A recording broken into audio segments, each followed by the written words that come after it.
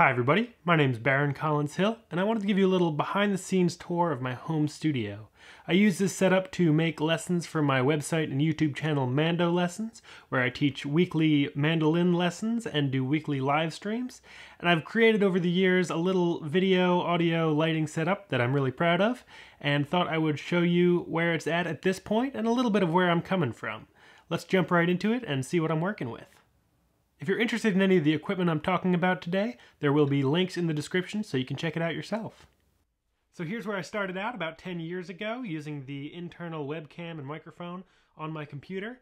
Nowadays you can get even better results than this just by using the microphone and video capabilities of your smartphone.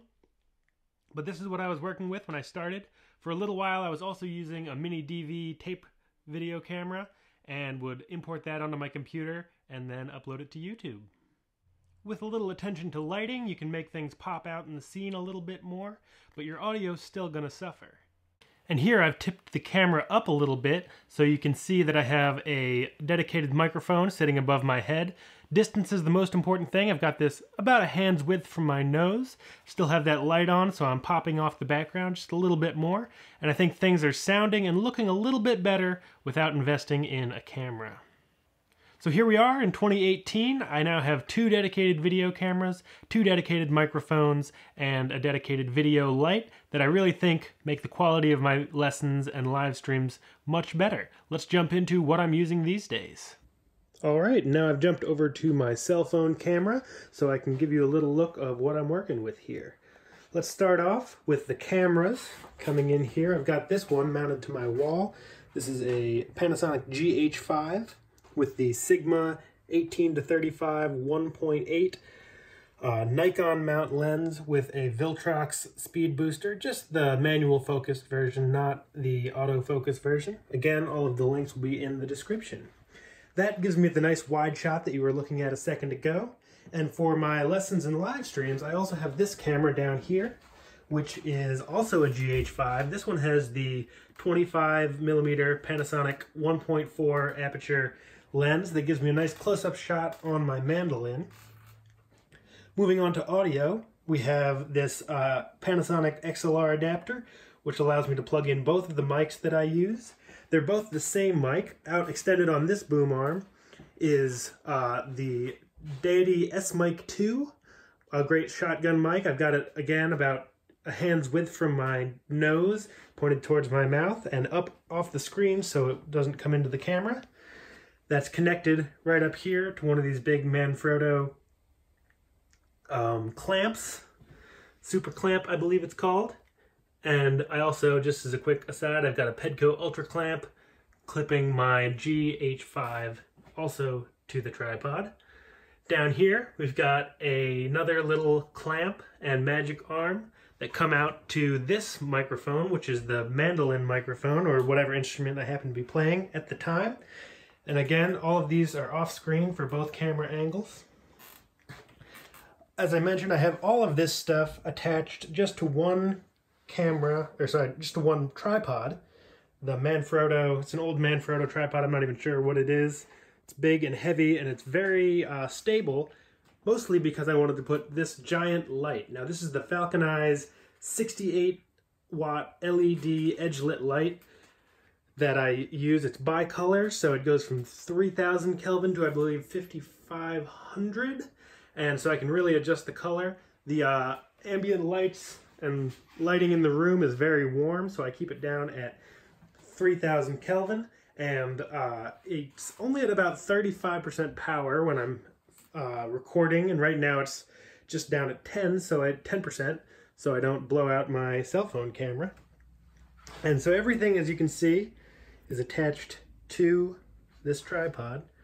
And what that allows me to do is I can fold up this tripod and tuck it back in that corner when it's not in use. That light actually is the only thing that doesn't live on that tripod the whole time. And that actually fits in this case, which fits right behind my desk. Coming back over here, what I can show you is down here I have a little cold shoe mount that actually takes the XLR adapter. I also use this GH5 for photography and other more run and gun style videos. So when I'm not using it, or I want to pack it up, the XLR adapter goes on that cold shoe mount, and it can tuck away, and I can have full use of this GH5. Both of my cameras are connected to AC power using dummy batteries. Again, I'll have the links in the description for those. And for live streaming and general video monitoring, each one of my cameras is connected to a Elgato Cam Link, which can do 1080-60 into my computer. But I actually only use 30 frames per second because that's the look I'm going for.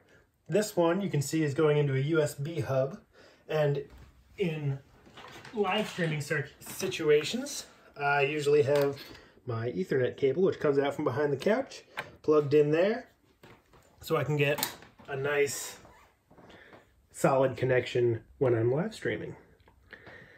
Because this is also my living room, I can take this GH5, which is on this clamp that's attached to the wall. I can take this picture away and fold it up against the wall and then hide the camera behind the frame so nobody needs to know this is a recording studio.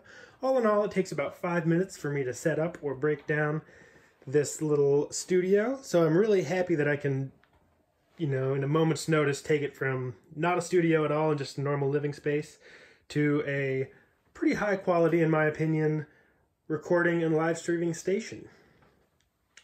In terms of live streaming, I am using my old MacBook Pro, which is starting to fault out on me a little bit, but still holding on for dear life best it can.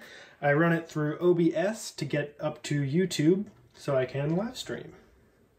When it comes to actually making videos, lessons, and live streams for my Mando Lessons channel, I have a hotkey set up in OBS, and I can hit the letter Z to switch to this close-up mandolin view.